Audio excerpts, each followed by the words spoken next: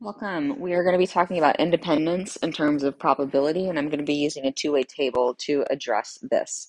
Now, when we're talking about independence, what we're looking at is whether or not some event has the same probability based on some condition that you're given. So basically, does the probability of the event stay the same, or does it change depending on some event that's occurred?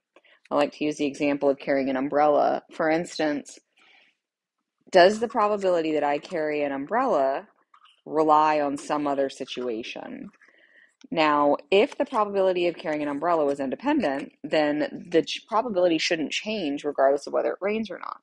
So the probability that I carry an umbrella should equal the probability of that I carry an umbrella, even if it's raining, given that it's raining.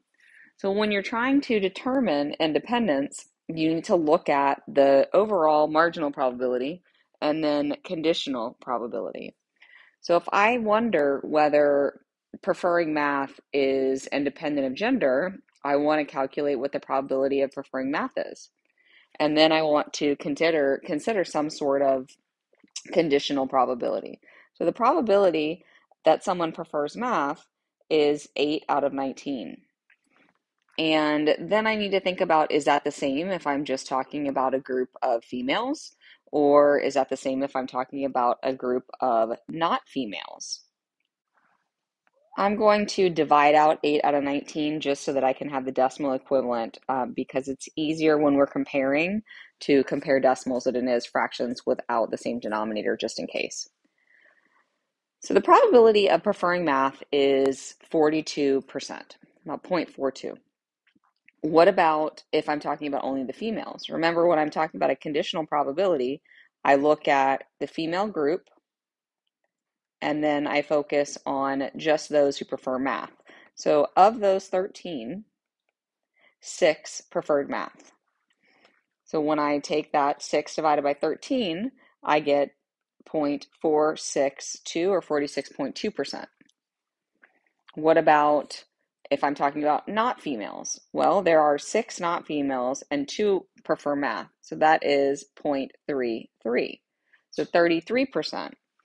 So 33% and 46% and 42% are not the same value, which means that math is not independent of gender. There is some sort of impact. So when a probability event is independent, that means that the probability of that event occurring is the same as the probability of that event occurring given some sort of condition.